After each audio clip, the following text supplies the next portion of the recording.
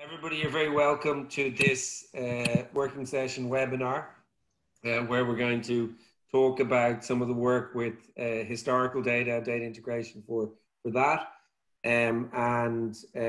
First, just to introduce the people here. So we have Peter Peregrine from Lawrence University, also the chair of HRAF, and he can talk a little bit in a moment about his work. We have Kevin Feeney, who is the CEO of TerminusDB,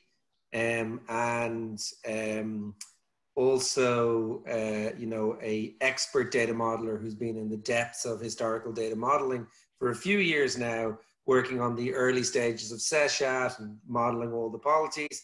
We have Chuck Ho, who is the DevRel lead from TerminusDB, and she's always out there talking to people about how you can use Python to better understand and analyze your data. So, oh wow, and we just have Gavin Mendel-Gleeson dropping in as well. Gavin is the CTO and database wizard of TerminusDB. And so he's the one that makes everything go and makes it the data not just out at the end of the bag. Yeah, it's Gavin's fault. That's very important. Any performance further issues, it's Gavin's fault. Really, I just wanted to kick off just by, asking you, Peter, if you could introduce your work, the project, and maybe talk a little bit about the sort of data challenges you face. Absolutely.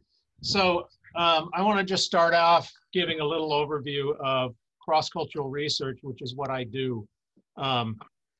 Basically, cross-cultural research looks at a set of cultures, usually a dozen to up to 100 or more, to try and do two things. One of them is to understand or identify what the diversity is out there. So to ask how many societies have some particular behavior or some particular trait. But more importantly and more interestingly, to try and explain why those behaviors or traits exist.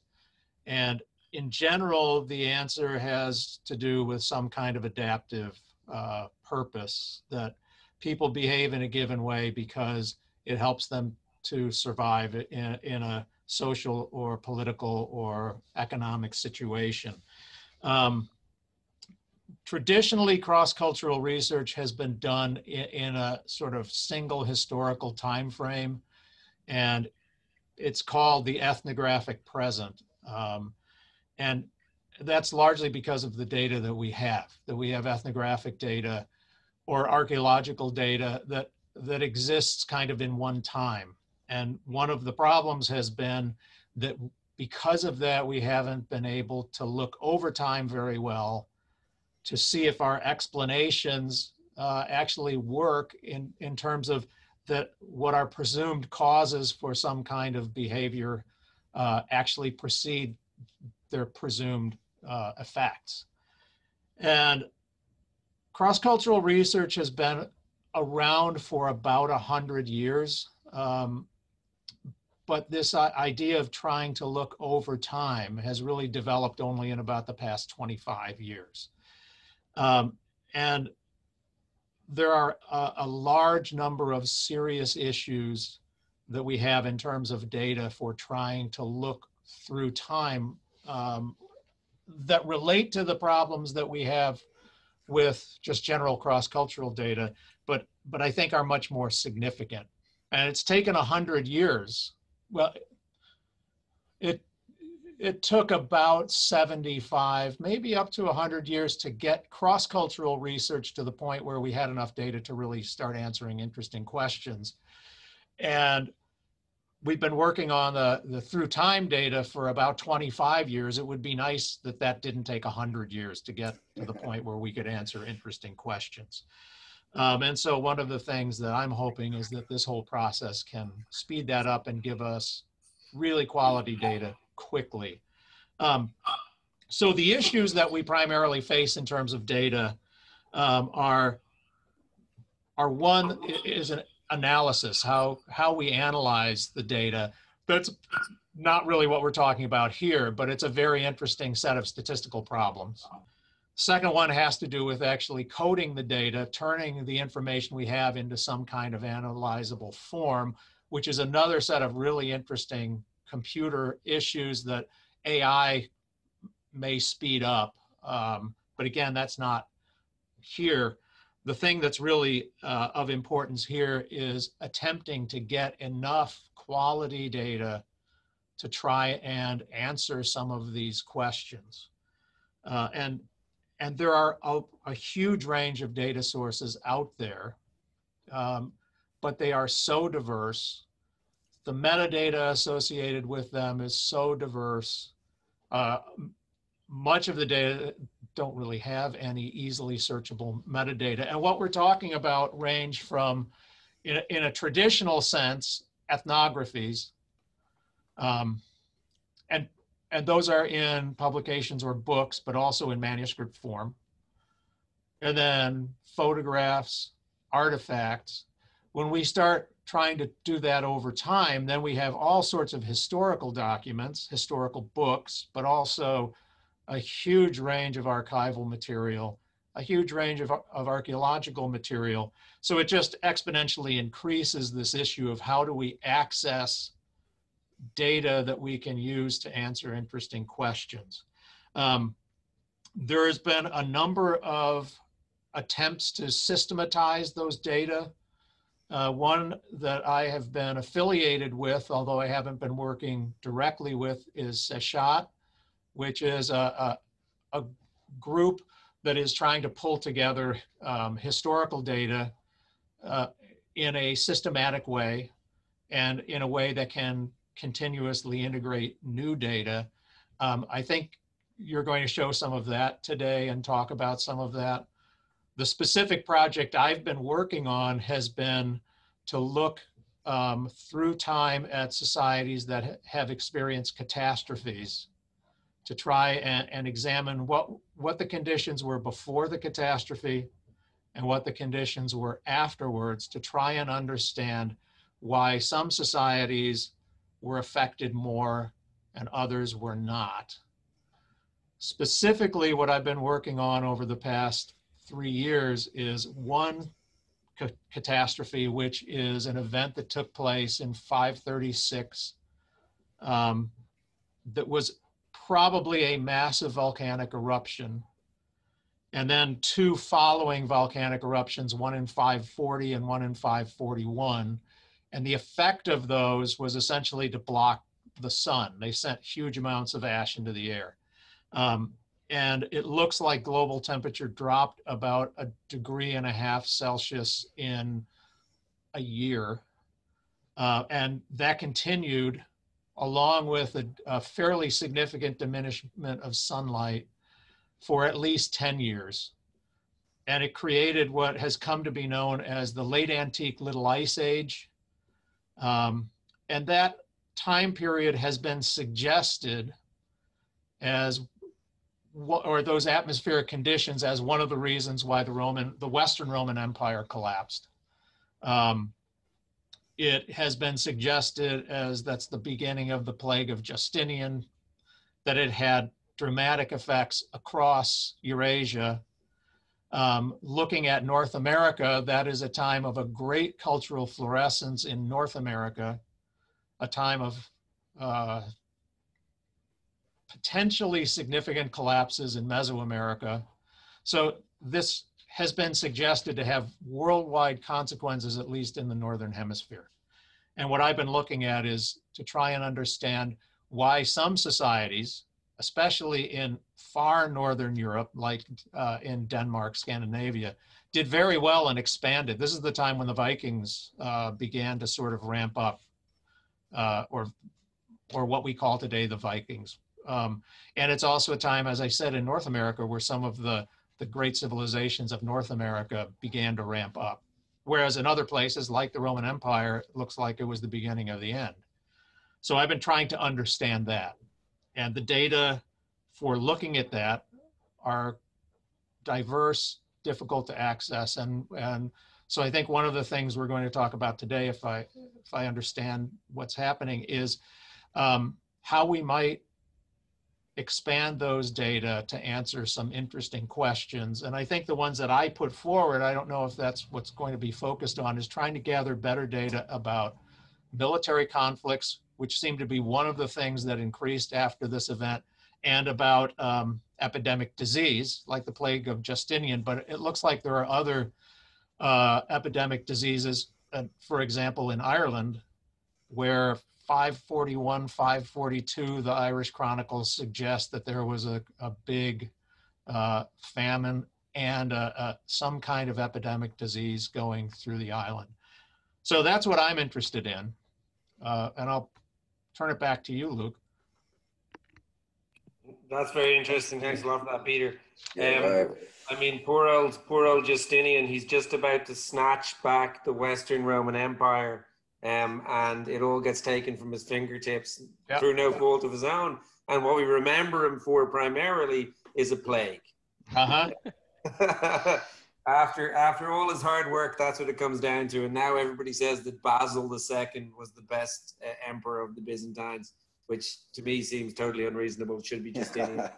It wasn't his fault that the long winter came and the and the plague came in his name. So, you know, is the object then to try and kind of use that sort of research to then do some sort of projection onto, you know, future events around climate change, around climate emergencies, to better understand that sort of events and the kind of impacts that might have on current and future societies? That's exactly right. Exactly right. In fact, the research I did over the past 3 years was funded by the Department of Defense as a model for nuclear winter.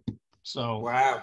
Yeah, so there's very clear contemporary applications for trying to understand what was going on in the past. Okay, interesting. Yeah. So, Kevin, do you want to come from there and maybe just talk about some of the kind of data challenges and, you know? Yeah, absolutely. Like I'll kind of describe some of the challenges from then a data modeling and curation point of view, you know, which is really, but before that, like just to emphasize the significance of this type of work, we're obviously going through a global pandemic at the moment. Okay, these things at the historic, you know, if you go back 5,000 years, they've happened many, many times. Groups of, you know, of societies tend to act in pretty similar ways to crises over the years. It's very difficult for people to currently, you know, get their hands on good data about what happened in the past. It's people like Peter, and they have to scratch through, you know, library books and, you know, libraries by hand to try and accumulate this data. Now, Peter has brought together, you know, a really high quality expert curated data set on 23 different societies, reasonably small societies that he studied in detail. But what we'd love to be able to do is, you know, see how those, you know, the observations from those type of, you know, very well curated, how did they scale up to broader societies? Because we know there's other historical data sets out there. DBpedia, obviously, this is in the DBpedia Hackathon, but there's lots and lots of information about historical conflicts in DBpedia.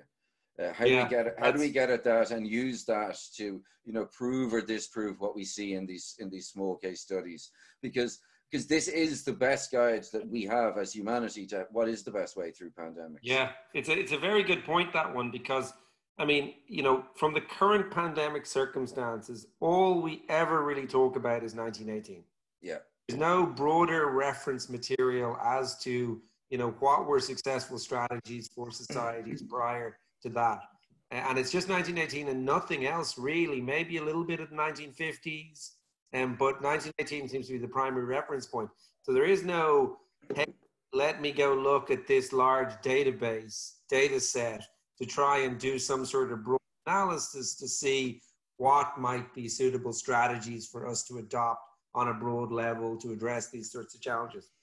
Yeah, absolutely. And, you know, with data and with weight of numbers, you know, a lot of things become obvious that certain things will work and certain things will not. And it's very valuable that we know the learnings from history, that we don't have to remake these mistakes again and again.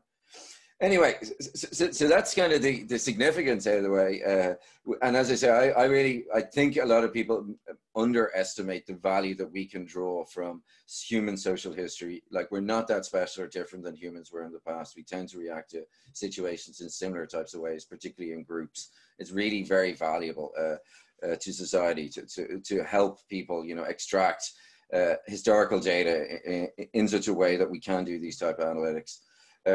But having said that, like, then we come to the challenges, and Peter's alluded to a lot of them, you know, but the first thing that we get from a data modeling point of view is everything is uncertain.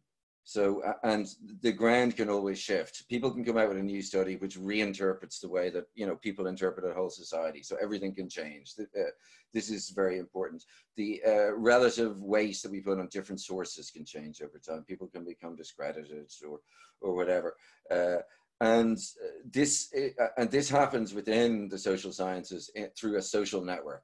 It's rarely kind of explicitly stated that, oh, nobody reads that person anymore. It's kind of social knowledge. There's a huge amount of knowledge as to how we interpret the data, even the published data that's embedded in these social networks.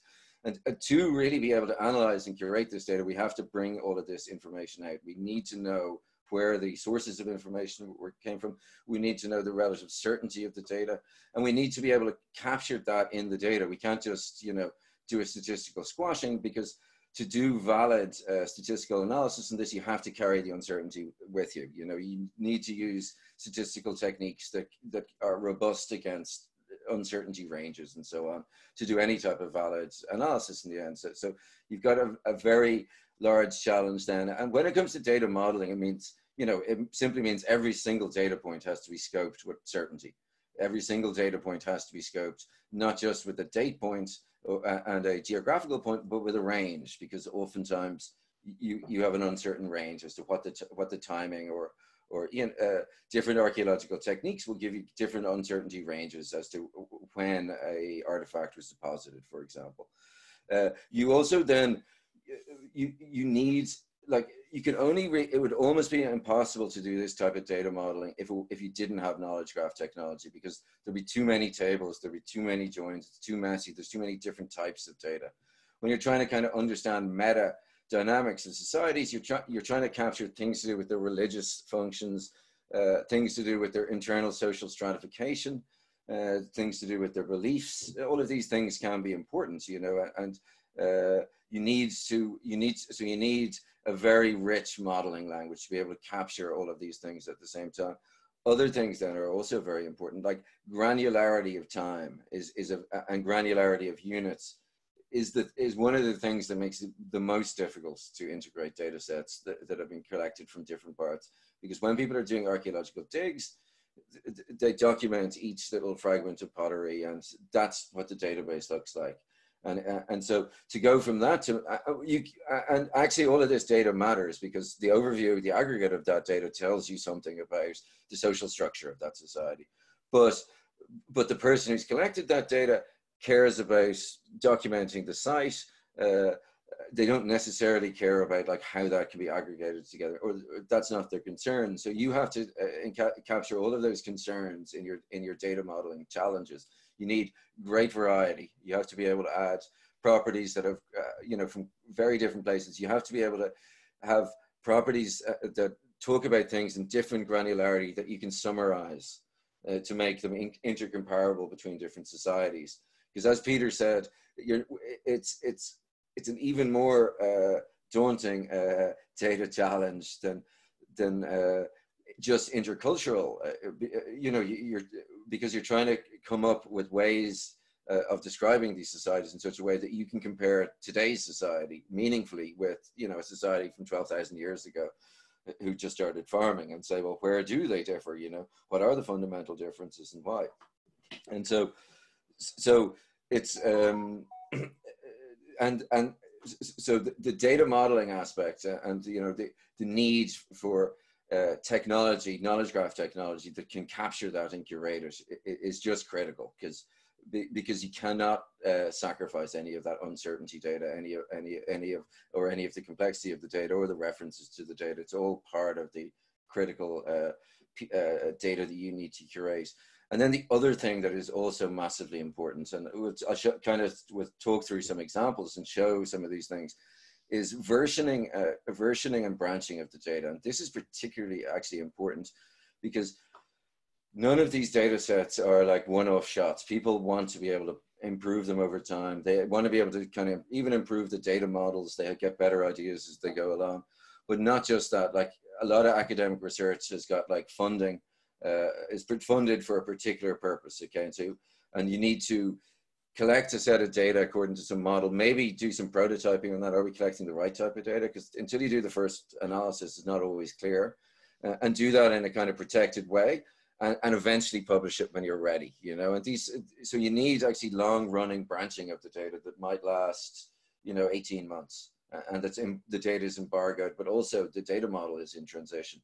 But it turns out, like, to actually do that effectively, you have to merge data repeatedly back from the main data collection, because to do the analysis, to see if you're collecting the right data, you need the original data, and that keeps on changing.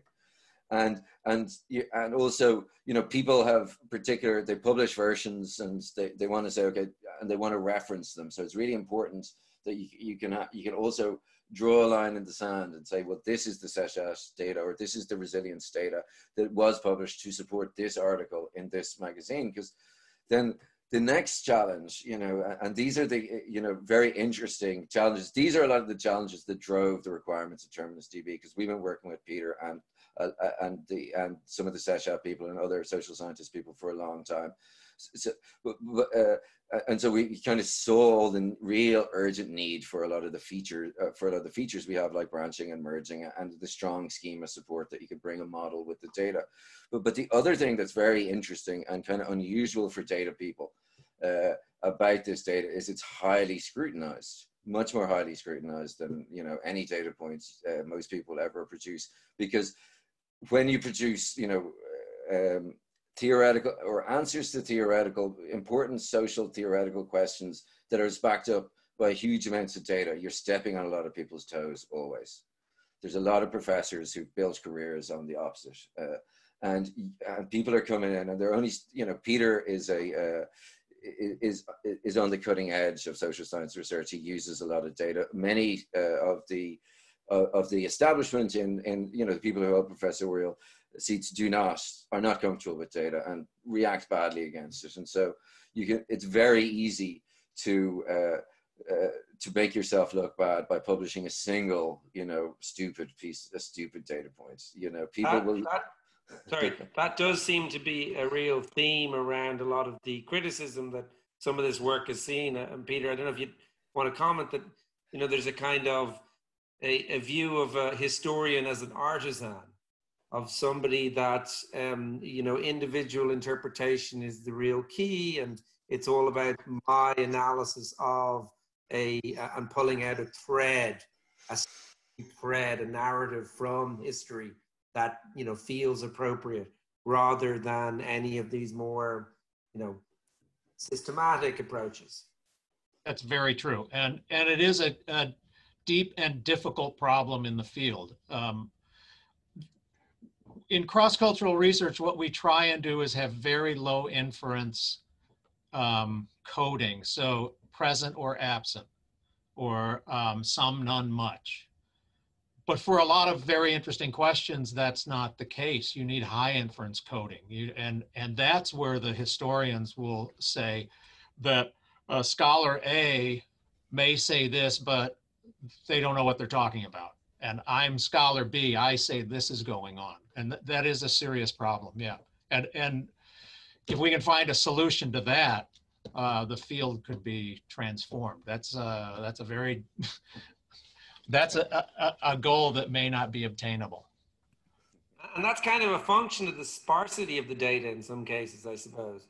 Because when there's kind of no data there, you have to make those sorts of inferences or deductions, rather than necessarily having a big, like, here's what happened piece by piece. Oh, absolutely. And there's a question or an issue that may be related that came out of biology, and it's traditionally called the mouse from Michigan problem, because according to I don't remember who this was, but they would put forward an argument, and there would always be somebody in the audience who would say, yes, but there's a mouse from Michigan that doesn't behave that way, as if that destroys the whole argument. And that actually is a very common and accepted form of argumentation in some of this work that, if you understand statistics, doesn't make any sense. And if we can get a handle on the quality of the data, that creates a counter argument itself. Yeah, So I think that's a great point. Issues there. And I think that's like really one of the things that we're trying to achieve with TerminusDB and Terminus Hub is just providing much easier access for people to that data, and then make it easier for them to ask questions of it, so that they can then empower themselves to become, you know, data driven in their own right in a very easy way, because it's a high bar for participation at the moment. I mean, you know, it has never been a traditional part of the historical formation that you'd learn Python or you'd learn R.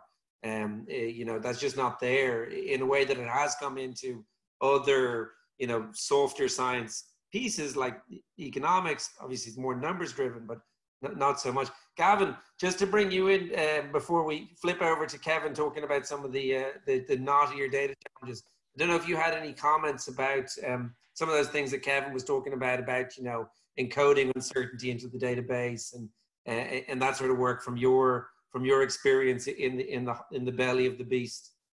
Right. Well, in terms of that, actually, Terminus is just sort of designed so that you can have a very flexible modeling and schema, and most of that happens at a higher level. So most of that would be stuff.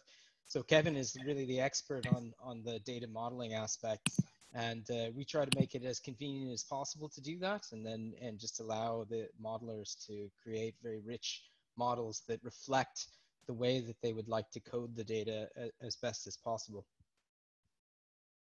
Perfect.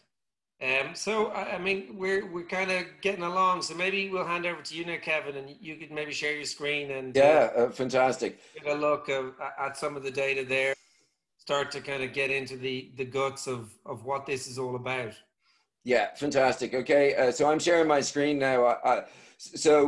I'm logged into Terminus and Terminus Hub. The first thing to get here is just before you begin there, just on Terminus and Terminus Hub. The TerminusDB, for anybody that is new to this particular piece of software, it's open source. It'll always be open source. It's really, we're great believers in open source and the whole open source movement. So we wanted to provide a platform for people that are researchers to build these sorts of knowledge graphs. And then Terminus Hub, which is the collaborative layer, is you know, a freemium thing. So anybody that's doing anything public interest can know that they can do it for free forever, because that's what we're here to facilitate. Exactly. So anybody can log in and click on the clone button, and these resources are available to everybody. The Seshat Global History Data Bank is there. The DBpedia, the entire collection of DBpedia facts is there, which are the things we're going to be talking about now. I've also, you can actually, if you type in here, if you type Kevin, I've started to add some extra historical resources that I have created myself. So including, here we have the Pleiades database, which is a gazette of historical facts that is also available. So we do have a lot of the resources and stuff that we're showing you. And also, as I'm going to show you, we're going to go into the specific data set we're working on with Peter, and we're going to look closely at the data model of that. But just to let people know, there are all of the resources that we talk about. You can just log into TerminusDB, download yourself, and you get exactly the same databases as we have here. So the first one, I think, we'll just look at, because one of the themes of the DBpedia Hackathon is, you know, obviously DBpedia. And DBpedia, for those who don't know, it's basically all the facts extracted from the boxes within Wikipedia, extracted in such a way that we can query them. So if you see here, you can download and clone this. This is quite a large data set. It comes down at 627 megabytes. It starts off at about 10 gigabytes. In TerminusDB, we compress everything. One of the big parts of allowing this cloning of databases. centrally is to make it as fast as possible. And this has got about 45 million million basically logical facts in it.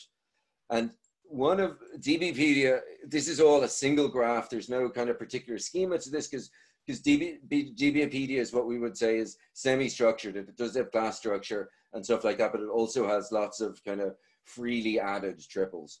We can just do a query into this. We can kind of do a limit 100.all, and that will just give us the first 100 assertions in DBpedia. And the kind of exciting thing to get here is that these type of queries come in at less than 100 milliseconds, and you're querying over 45 million triples. So one of the things Terminus gives you that's often difficult is, okay, I can get at all of this data within Wikipedia, but it's often slow. So this allows you to do like arbitrary queries across DBpedia very, very fast. And we'll talk a little bit about some of the things that we might find in there, you know, to support Peter's work, which is really saying, okay, how do we find information about conflicts in societies from that time slice, from the 6th century, that we can add together into Peter's data, with Peter's data, to see if the results that we get from the studies of the small societies, do they scale to you know, global scales? And that is information that we should be able to find. It's in DBpedia in some form or another. Also, the Pleiades data set is a data set of historical gazettes, and it will also have various information that is very relevant to answering that question. Information about historical sites that existed in that same time period. Okay, so all of these databases can be like, we have pre-built them and cloned them now, but I'm going to talk here a little bit about the Seshat data, the Global Historical Data Bank, before we talk about Peter's specific database, because I'm going to talk about how we integrate them, because we're working on integrating that, taking all the historical data that's relevant from Seshat, integrating with Peter's work on resilience in the 6th century, to allow us to answer, you know, more questions with greater certainty. But to explain how this data is organized, so one of, as I say, the really big challenges in curation of social science data is managing versions, because the data, the structures change over time, the questions people change over time, the funding bodies change over time, and so on. And so the first thing you need to do is be able to manage which version you're working on and which piece of data is there. So in TerminusDB, we can do this through branches. So this is the main Seshat data bank that is collected here. It's got a single graph. It is basically all the triples that were collected up until 2018 as part of the Seshat project, and published in 2018 to support a paper in Nature.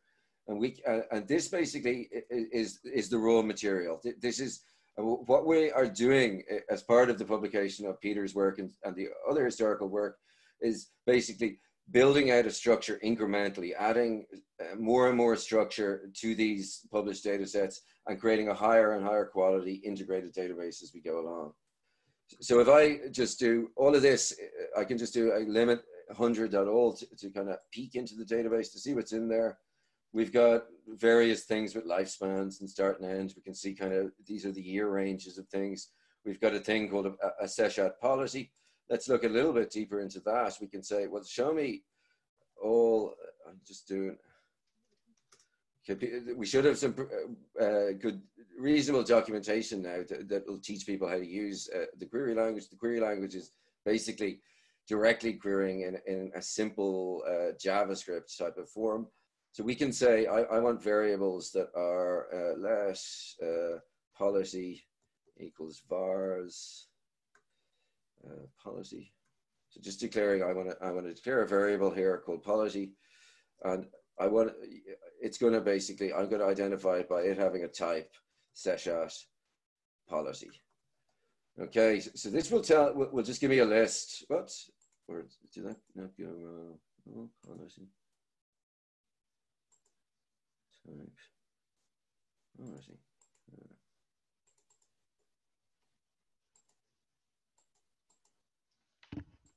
That's my last one. You on branch main there? Oh, I am a branch main, yeah, I think. this is a, let's just write polity in here for a sec. And then I'll just put a type. I can actually type. And let me add a new variable to this called type. So I can see what I'm doing, where I'm making a mistake. Okay, so this is just going to get me everything and its type in the database, hopefully, if it works. Yeah, here we go. So we have Seshat policies. For example, this is the identity of a polity. It's a slightly strange IRI. I don't know how that got in. This was how the original data was all dumped. But so I can ask then anything about this specific polity. So I am then going to say, rather than type, I'm going to change this thing to property. So tell me all the properties of this specific, and I don't need, what do I need? Well, you can leave that there. Property there. Property and object. An object, yeah, let's put that as object. So what I want to get out now is an object of this property. So really what I'm just showing is like, this is typically when we get a new RDF data set in, when you can add an RDF data set pretty easily to the system. But the first thing you need to do is kind of explore it to find what types of things in there and what things hang off them. And this is property and object. So I'm just saying, okay, this specific polity that I found, tell me all of it. Did that not work? What is happening with that? I have to tell it it's an IRI explicitly because it's got a funny thing. No.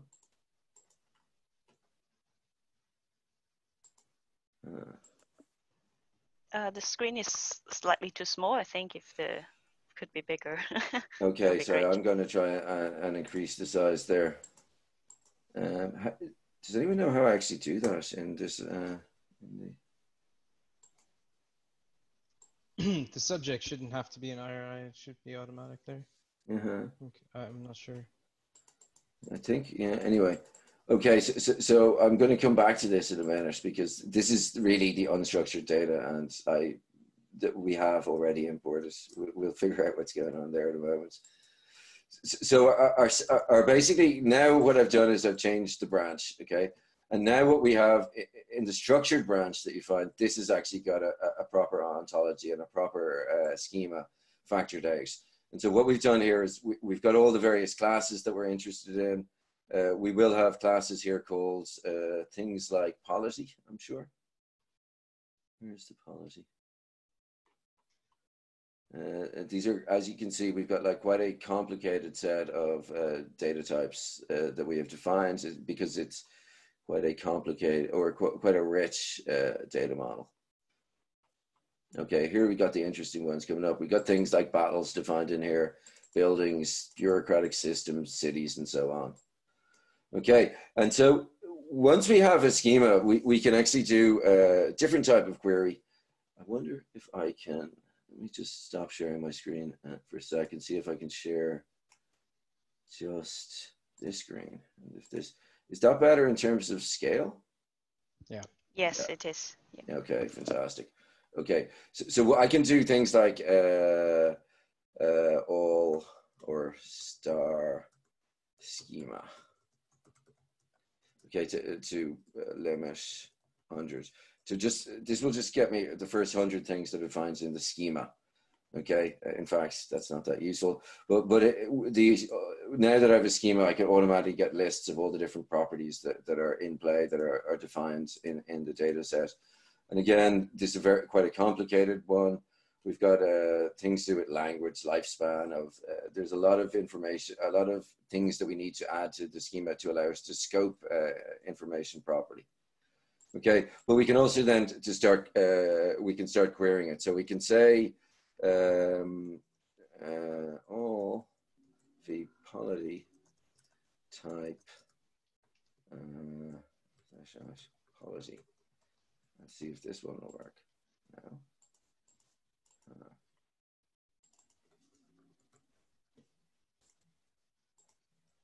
Let me have a look for a sec. I think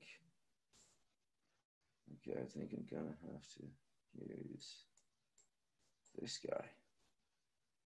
I think that might not be picking up the prefix property, Gavin.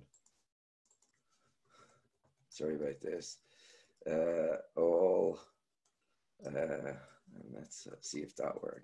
This is the reality of this type of data work, though. You know, slightly explorative and trying to find exactly what you're looking for within, you know, messy data sets. Exactly, and this is a data set that is less messy because it does have a schema. In fact, oh sorry, I know what I'm doing wrong. I have to write schema in this one because we have to, because it has a schema, we have to explicitly ask for it in the schema. Why is it not picking that up? No, the type should actually be in the instance data. Oh yeah, you're right. Sorry, so that shouldn't be in there yet. I'm just wondering if there's something wrong with our prefix matching our RIs here. This data set. Oh no, there we go. So these are all the things of typology. Okay. Is it? Sorry, there's something that didn't give there, so I just want to figure out what that was. You should be able to match. All of these things are defined by full URLs under the hood, but you should be able to match them using this prefix. So something has happened there that prefix is not taken. Or do we even have that prefix? We do have Seshat prefix in there. Anyway, leave that to us. One of the things that's really complicated in the revision control is pushing the correct prefixes around. So we just have to fix that, Gavin, that the Seshat prefix isn't working in that query. Okay. In any case, back to the kind of exploring of the data. So that structured data is basically a structured version of the main data set that we created. Now, when we created that data set back in 2018, we had much greater kind of technical limitations than we have today. So we had to divide a lot of the data into 3 different sets: annotations and provenance and actual data. But now we've arrived at a situation where we have we have none of those technical limitations anymore. So to make it easier to query all this data, we've united it all into a single, much more simple data model. Okay, and this is called V2, and so this is the most up-to-date collection of data of data and schema that we have, that has the most simple improved data model, and also has all of the data, all of the publicly available data preloaded into it. So this is the real kind of place where we can find the good, or which we are using as the basis for integrating other databases into that. And so to just show some of the stuff that we can do in here, we can kind of say, I want to guess VA predecessor. VB. So what this will give me, one of the properties that is encoded in Seshat is which societies kind of emerge from which other societies, and this through the predecessor and successor link. So this query will just give me a list of the ID of every polity in the database, and then the ID of its predecessor. And we can actually, rather than getting the IDs, we might want the names to pull that out. We can just do triple VA label, VA label. And then the same for B. So, in fact, we'll call that policy. No, sorry. Yeah, we're going to call that policy name. And then we'll call the other one policy predecessor. And this goes from VB. So basically we want to pull out the names of the polities and just see what they're called. So here we can see Durrani Empire had its predecessor and so on. So this will give us a kind of a timeline. Just this simple query will give us a timeline through all of the evolution of who evolved from who according to the Seshat data set for all of the hundreds of or there's 252 polities in this chunk of data that is encoded as having a specific predecessor. And then we can actually just put a select around that to say I'm only actually interested in the polity name and its predecessor, to get a tidy little list that will tell us which societies evolved from which other societies through history. Okay, and then we can extend those queries to add whatever other properties we're interested in looking at from those specific societies. And so quite readily then we can kind of build up single queries that look at the evolution of any specific property through time. Blah, blah. Okay, and so there we go. That's our table of who preceded who. And onto any of those, we can then start to add, you know, some of the actual meaningful values in the data into those property, onto those queries. And then we can start to see in very short amount of time, things like the temporal evolution of different attributes through society. Okay, so that's kind of a background to some of the data resources that are kind of published on Terminus DB. Now I'm just going to do a little bit of a deep dive into the resilience data with Peter and kind of talk people through some of the data modeling parts of that. But before I get into that, maybe it's a good time, Luke, to get any questions. Yeah, we haven't really have any questions coming in yet. So if anybody has any questions, feel free to ask them as we go along, or any comments about anything. Carol was talking about how coders asking to rate the data quality and degree of inference. But that was in relation to the earlier conversation around, you know, people questioning whether outputs are correct. But maybe you could speak to that as you go through some of this. And just talk about, you know, data quality and inference. Yeah. So really, from our point of view, okay, like it's difficult for us on the technical level to you know, say much about the data quality. And the reality is, like, what data quality means varies quite a lot.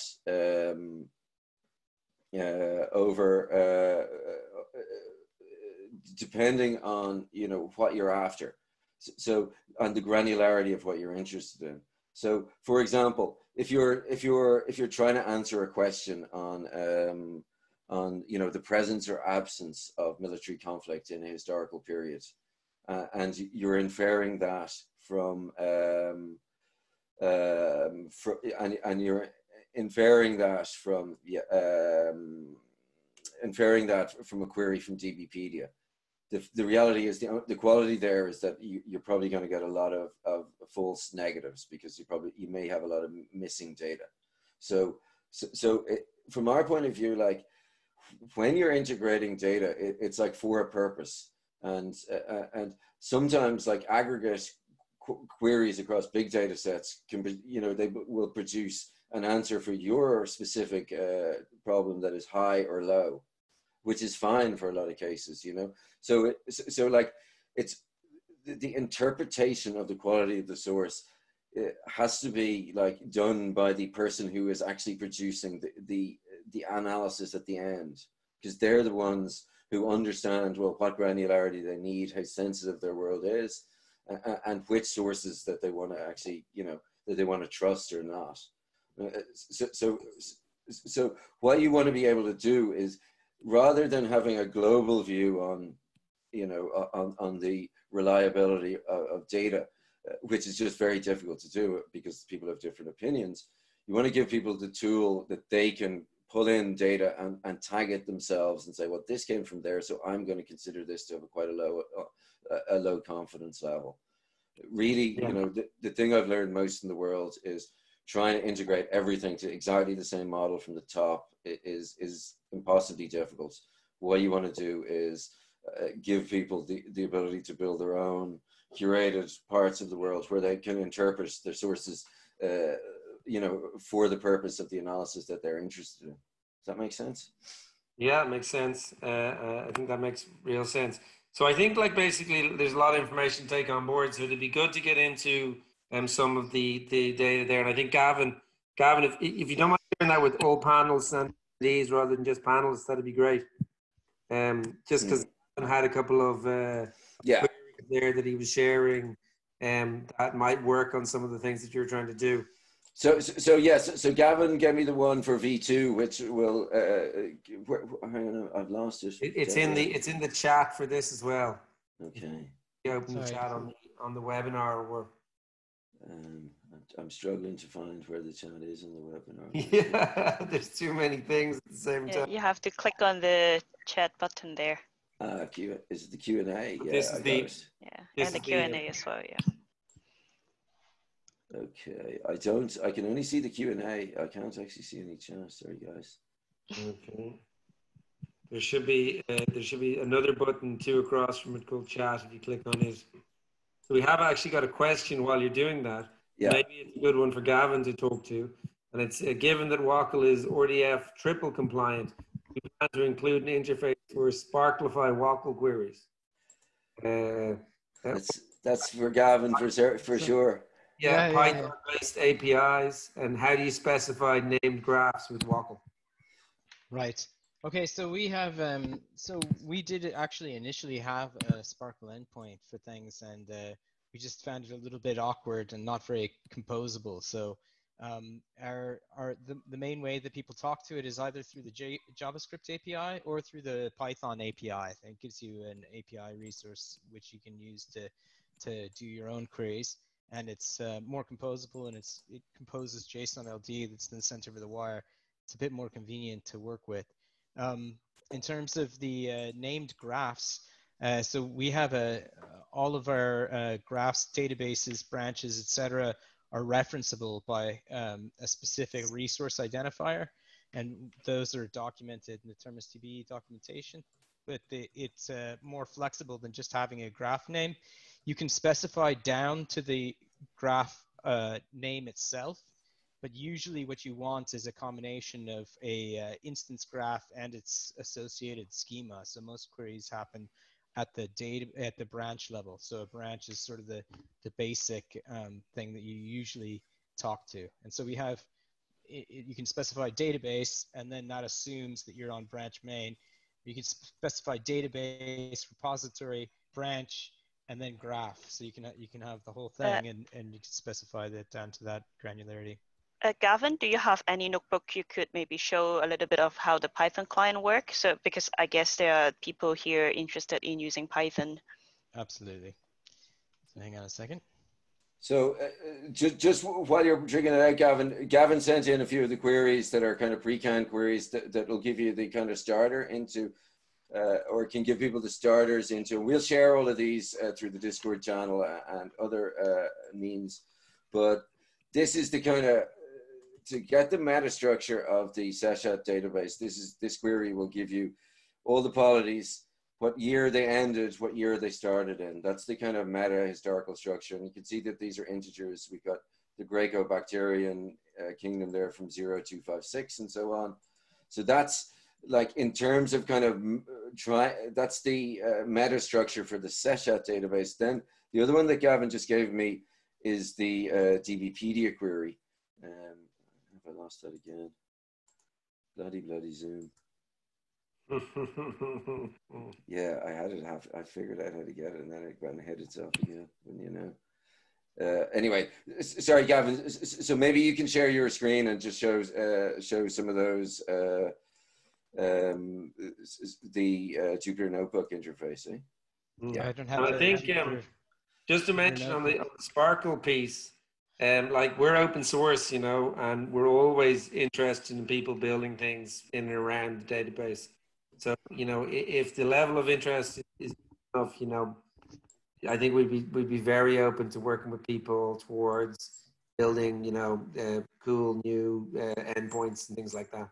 Yeah, it shouldn't be hard to compile Sparkle into our world either. It's not very complicated. So I've shared my screen there that just has a Python script that shows sort of the connection to DBpedia. So this is actually a DBpedia test, but if you replace this with DBpedia and you do a clone of a DBpedia resource, you can talk to it using this. The connection, it just takes a number of different keys to the client connection. And then once you've done that, you can then interact with it interactively. And here's an example of one of the identifiers for a rebase. So you see, you can specify the user, the database, and then local branch, and then branch name. So you can get down to that level of granularity for named graphs. So let me just start up a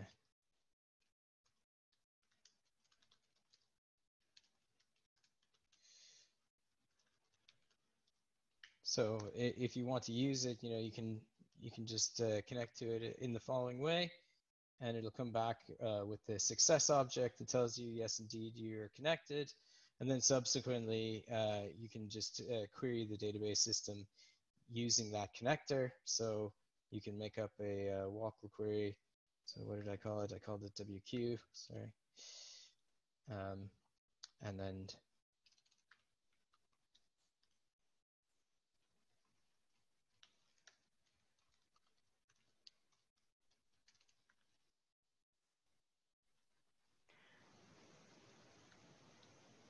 Yeah. so it's very close to the original. Yeah. Yeah, I would also like to say that like some of these example scripts actually are on our tutorial repo. So if you go to TerminusDB GitHub account, you will find our TerminusDB hyphen tutorials. Then you would find all these scripts. Okay, cool. So Gavin is just doing a query then to find all the military conflicts, and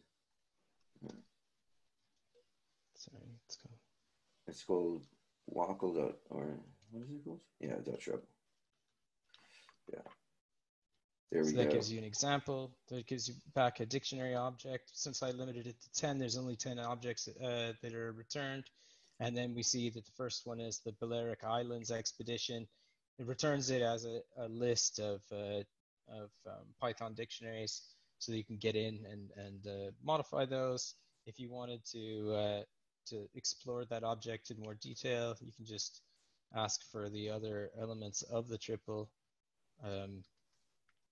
as follows, and then that will give you all of the properties that it has. So for instance, we have a bunch of combatants that were involved in the Balearic Island expedition. So these military conflicts are particularly of interest. They should also have information about the time. So the time is given here in the title, but there's also data points that describe the time. So if we let me just make it a limit 100 and get a lot more information about that particular conflict, then we can see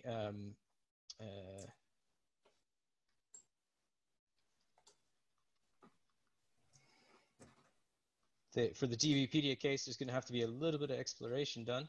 You can see that on the Balearic Island conflict, there is a value here of 113 to 115 Balearic Island expedition, and it comes up a few times. Some of it will require a little bit of data cleaning, so it might be useful to look at our interface to regexps in order to extract information from them.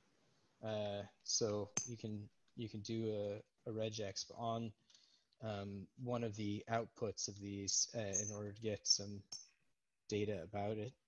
So give me a second. Get a. I've ever heard of the Balearic expedition. Apparently, it was a crusade by the Christians to knock the Muslims out of the Balearic Islands. Didn't know about that. Yeah, exactly. Sorry. Just. Okay.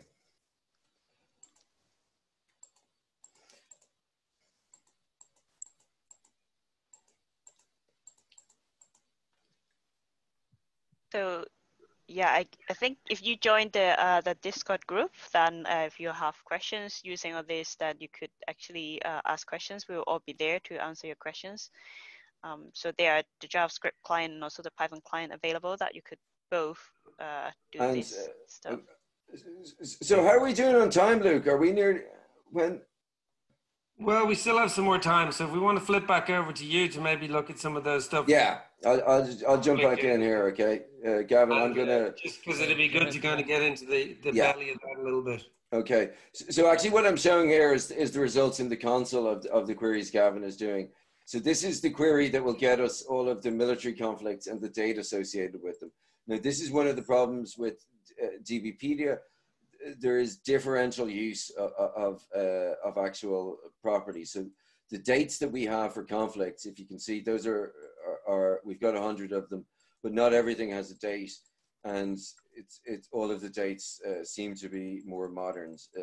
So this is why this is very much an exploratory task. So if we put in here what Gavin was looking at, show me all of the properties that military conflicts have. Okay, all of the properties of them from DBpedia, we can see here, okay, we've got competence, okay? And it might be the case that actually the competence are more associated with the date, so that we can follow, okay, well just tell me, rather than telling me everything about the military conflicts, let's see if you just, I want to say, okay, let me give me the competence and see what they have recorded for competence in the data set here. And so then we can see we've got, here's the list of competence: Arab Federation, East India Company, and various. Okay, and then the next thing we're going to say is, okay, well, do we have any dates associated with any of those competences? And so we can do a further exploration and say dot triple and go into a new line to make it simple. And we're saying, okay, well, I'm interested in this, in what properties hang off this competence, the property, the value. Okay, and let's go. Whoops.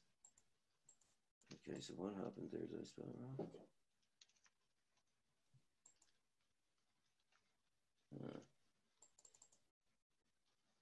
I didn't read at the same time. So these are all the competence. Okay, so the competent is not an IRI. It's actually just a word. So we're going to have to then, like the Almoravids, we can probably guess at this stage that let's just bring up a new query page, investigate this. We're going to say, okay, we're going to basically say v any, okay, and this is v property. And this, we're going to say, give me any property that has the value of Almoravids. This will probably be slow, Gavin, will it? Am I killing myself? Yeah, this is, because this is like a free text scan across all 65 million for this string. Okay, I didn't find it. Why did I not find it? Is there something more? Okay. It's more of it. Did I spell that wrong? Probably have to embed it in string. Yeah, let's see. Standards. Yeah, I think so. No. I'm looking at the right. Why is that not coming out?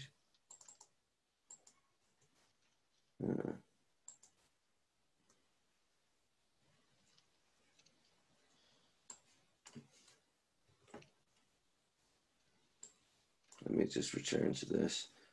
What am I doing wrong?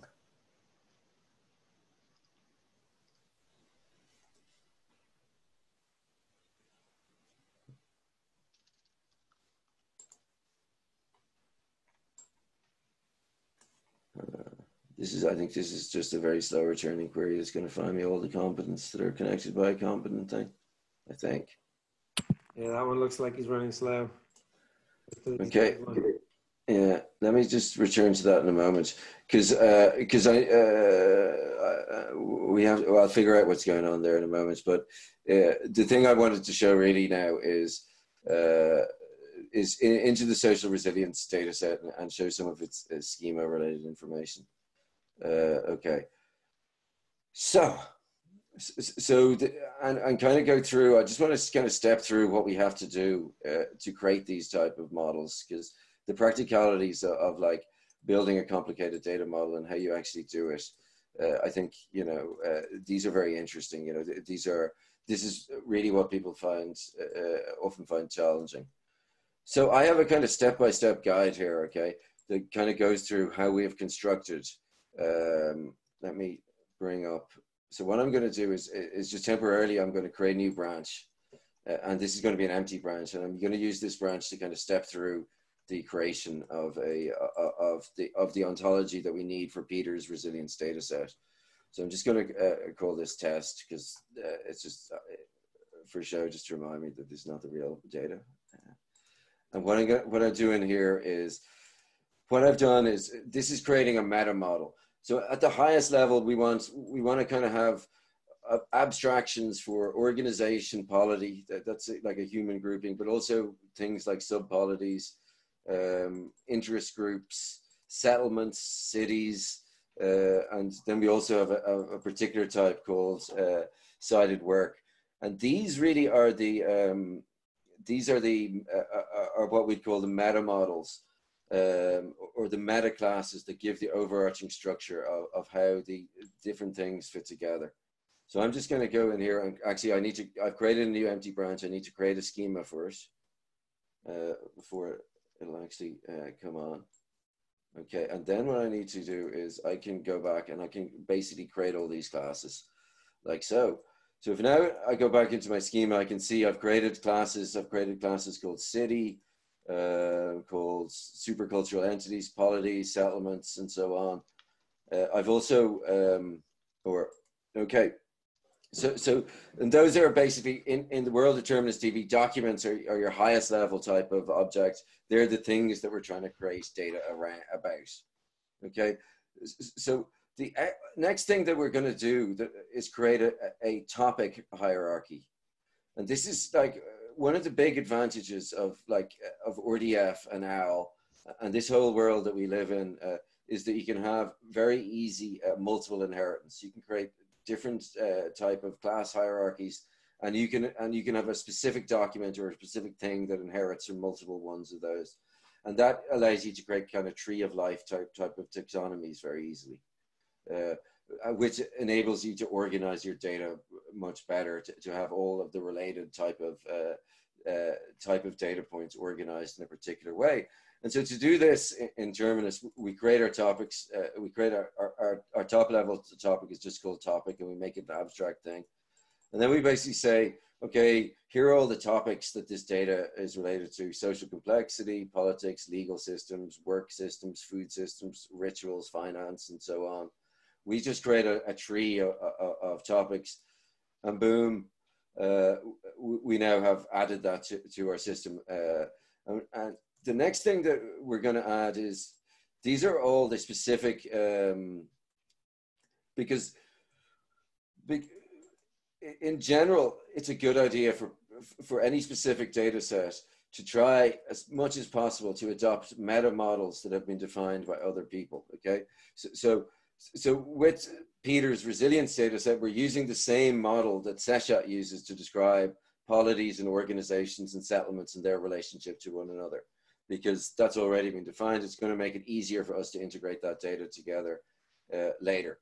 But we also have then all of the specific areas that we're talking about in the resilience data. So we have, in terms of the data that Peter's tracking, some of it's to do with just variation, okay, in the abstract, but it's also like burial data, agricultural diversity data. There's also dependent variables, specific variables that you're trying to track to see how they change with other variables. There's stuff to do with food storage, ceremonials, how the housing and burials vary. There's stuff to do with a corporate exclusionary spectrum, like to what extent is a body or is a society corporate or exclusionary, how loose or tight it is, where the authority emphasis, where the sharing of authority, how that is distributed, how the community is integrated, and aspects to do with leadership. So we can just create, inside our model, a hierarchy that describes all the concepts that we're interested in, and add it to our database. So this is really like building up a model, the model of the data that we need to capture in different layers. First of all, the meta layer, then the kind of topics.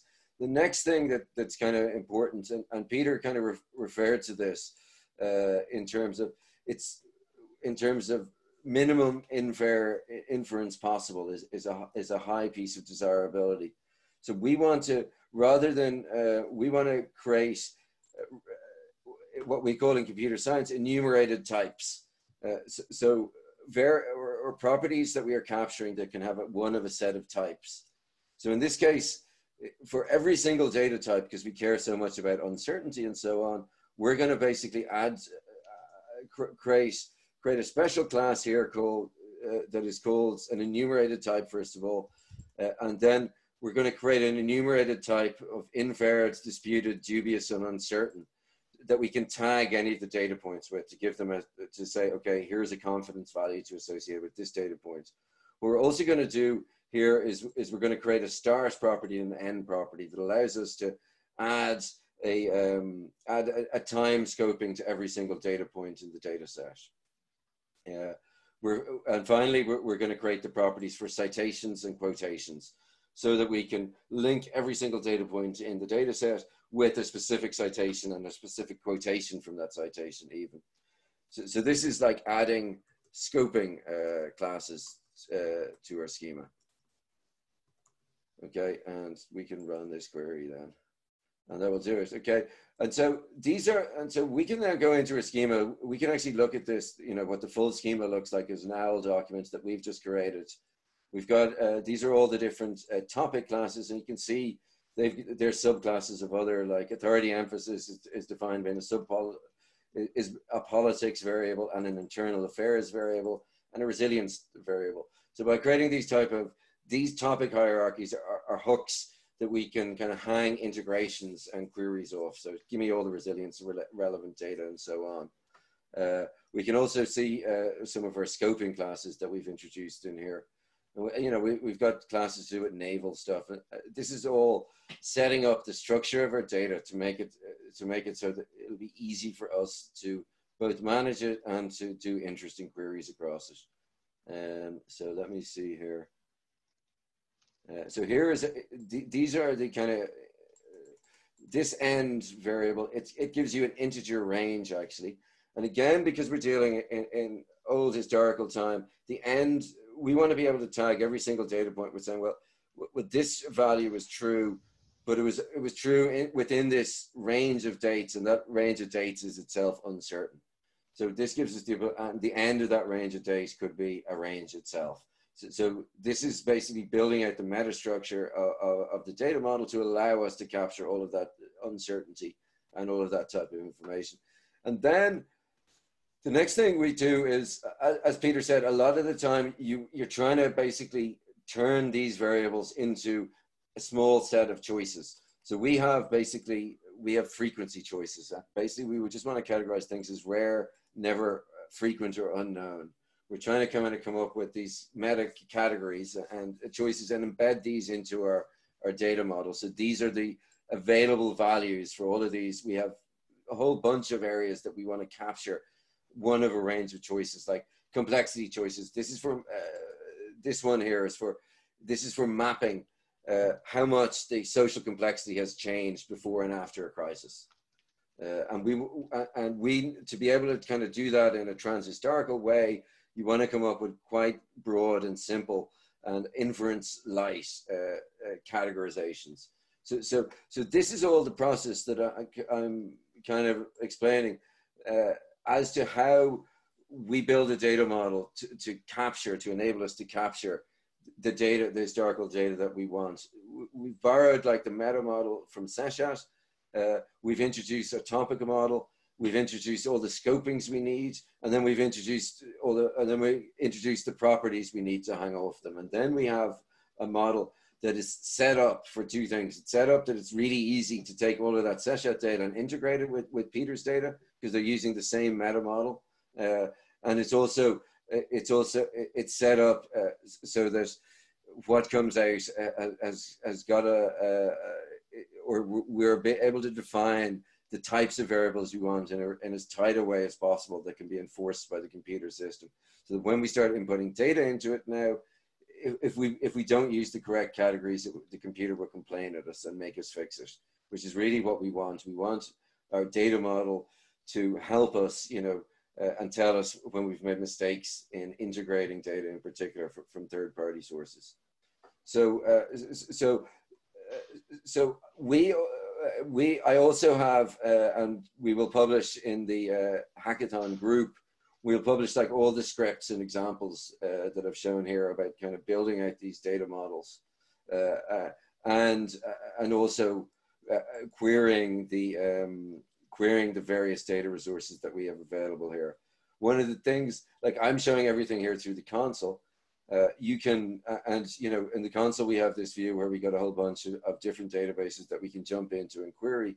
But Gavin's view was showing you the view with the Python. You can actually query all the databases at once in the same query.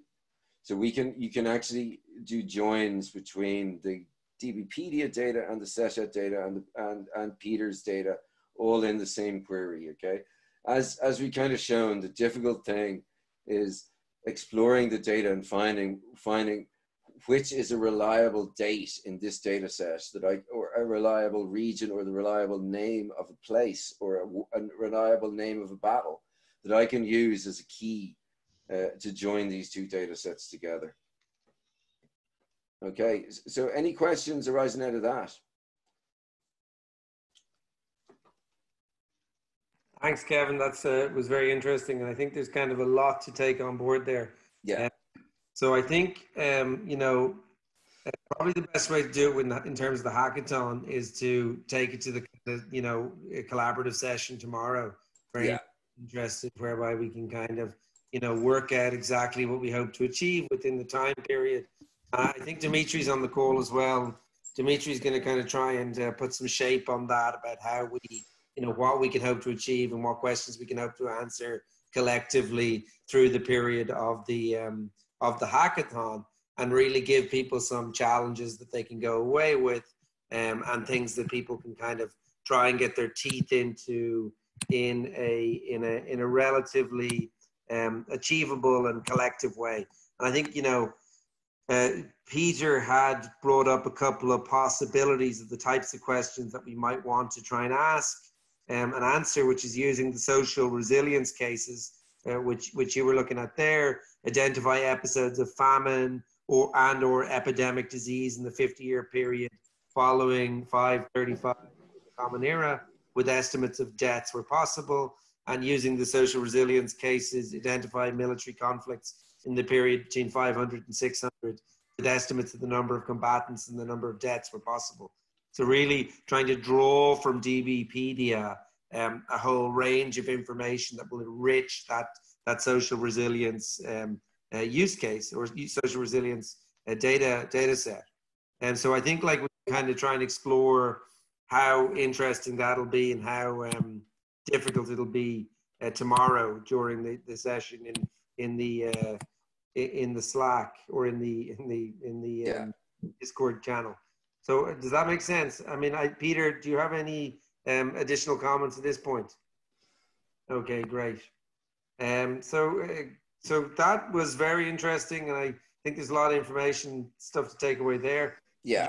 Final sign-off comments, Kevin and Gavin? Well, you know, it's also important to remember that this is kind of ongoing and, you know, ever-growing work. Like, we are in constant efforts to try and, you know, improve and add data to these data sets. And anything that we can find here, we're going to then feed back into, like, a common resource. Like, all of this information, like, we have all of the data that we're showing you, we are making that available. Anybody comes up with something good, we will incorporate that and make a better data set. Like, at this stage, you know, this technology is still kind of new, particularly the branching and the merging and the collaboration features. So but already we are starting to kind of, it's incredibly useful, because we can, you know, do these type of things and share the data very readily with other people. And that's really what we want to see. You know, we want to see, it's not like there's one great data set that we're building. We want to build, you know, infrastructure of interesting data resources, along with, you know, here's a guide as to how you can take some of the data out of this and integrate it with this other information. And you know, but also make those integrated data sets available to people. Like, for us, you know, that's really important. And, you know, any contributions to the hackathon, anybody comes up with something good, it'll be immediately incorporated into people's analysis and stuff like that. You know, people, we are hungry for information, you know, that we can plug into, like Peter's analysis, other analyses, and, you know, and these are really quite socially significant things as well, you know. And so And so like digging, you know, information about the 6th century conflicts and you know, and what polities were around and anything to do with them from DBpedia is, as I say, these things, because you're dealing with all of the data integration problems, they can be challenging. You often have to chase down, various branches to find the data you're interested in.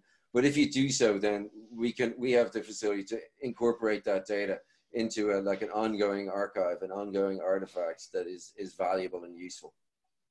Yeah, I think that's exactly it. And I think people that are interested in these data sets, they can come along, they can fork them, they can mess around with them. You have that ability to kind of take it away, work on it yourself, then try and resync it back in with the main line. It just gives people a lot of flexibility in how they might work with it. And there's lots of cool applications that can be built on the back of these sorts of historical databases as well. There's lots of analytics and other sorts of stuff that I can see being usefully built on the back of these sorts of historical data sets, from the deep and the meaningful to the super trivial as well. You know, give me, you know, kick me out the name of you know, a Roman emperor or something like that every day, or, you know, all sorts of interesting stuff. Twitter bot or a Discord bot, whatever it might be. Because, you know, I look at that one that pulls out the names of the day according to the French Republican calendar and posts on every day. And I think, you know, that's a great application of some of our historical data sets as well. Just, you know, Gavin, do you have anything to add? I see that Gavin has been populating not only the chat here, but also the Discord group with all of those queries, so that if people are looking to replicate the work that took place in this working session, they could go away and immediately do so. You know, download the TerminusDB and connect to Hub and quickly clone the databases. Even though DBpedia is quite large, it's you know, over 600 megs in the compressed format that we provided. It only takes a couple of minutes for you to get up and running and querying the database and really digging into the data. So there's lots of opportunity in those queries for people to kind of get started and get interested in which direction you want to go with the data. And then tomorrow we're going to get together at noon Irish time and see which way we can go with some of the broader questions around the query. And the TerminusDB team is going to be working in the hackathon as well. So we're going to be trying to kind of, you know, move our work forward as well on all of this historical data analysis, historical data cleaning. So it'll be great to see some people getting involved. Gavin, you have anything to add there? You were... No, I'm happy to answer any questions people have about you know, technically how to get any of these queries to happen, and you know, ways of getting jumped in. So I'm exactly, and as you can see, it's a kind of, you know, it's with these, especially with DBpedia, when you're not clear exactly what's in there, you got to do a little bit of trial and error to see a little bit of digging, queries are going to work, and a little bit of cleaning along the way to make sure that you're kind of getting to the data that is available within the DBpedia. And I think I was looking at the DBpedia Slack earlier on, and they also have some data cleaning projects internally for how they're trying to enrich and upgrade their data. And so we're kind of involved in that too. That's right. Okay, well. Yeah, I mean, there's also the possibility, of course, of feeding this data back into DBpedia as well. You know, they're also, DBpedia also always wants, you know, high quality structured data going back in. So that's, you know, the reality is everybody wants integration with other data sets. You know, this is the most difficult thing, and it's difficult because of the, you know, the differences in models and so on. But anything we can do in these type of publicly available data sets can feed in all directions, really, you know, and coming up with queries that work, you know, that just work, and say, well, here's a query that will. There's always a bit of effort in crafting that query, but this guy will get me the useful stuff in this area. They're gold dust, you know, because you can just run them over and over and keep on extracting data and build, you know, a valuable integrated data source that refreshes itself. So, you know, as I say, the effort in a lot of this is really working out okay, here are the properties that I have to check to, you know, get a date or get a location that allows me to do the matching. But once you do that, it's automatable. And then, you know, you can have a thing that's integrated forever, which is, you know, and that's the huge value in these type of integrations of open data sets. If you can do it in such a way that you can just basically say, oh, suck all of that new information as it comes out of Wikipedia and as people put it in, then, you know, that has a much greater value than a single point-to-point integration, which you might do, you know, for a specific publication. Doing it this way, you get the ability to kind of run it over and over again. Yeah, that's exactly right, and that's exactly what the goal is of Terminus Hub, is to provide those sorts of data sets so that people can just in one go, and it'll enrich your analysis as you go. I think for people that are interested in the broader theoretical point, there's a good video over on our YouTube channel of Kevin giving our team an introduction to structural demographic theory, and discussing some of the kind of, you know, the leading lights of that and some of the interesting points there. So anybody that's interested in checking that out, we have these discussion sessions on Fridays where we just talk about different issues that we're interested in. So if people want to check that out, please do, and have a look at what's going on there. Apart from that, if there's no other points, if there's nothing, no other comments or questions, we'll leave it there. It was a great 90 minutes, and thanks a lot, Peter and Kevin and Gavin, for all the efforts over the 90 minutes. I think it was a really useful and valuable introduction, and let's hope for something great to come out of this hackathon. And the only last point I'd make is that, you know, if you're interested in doing something different with Terminus Hub, TerminusDB, and the DBpedia database or DBP data, feel free to go for it. Don't feel constrained by any of the things that we say. If you want to build something really cool, do it. And, you know, you'll win the first prize in our hackathon, which is, you know, a very generous 500 euros. And then for all other participants, you'll get one of these wonderful tubes that Peter introduced us to, with a whole bunch of TerminusDB swag to go on top. So yeah, please get involved, and we'll see anybody that's interested tomorrow. Fantastic. Thanks, everybody. Thanks very much. See you guys. Bye.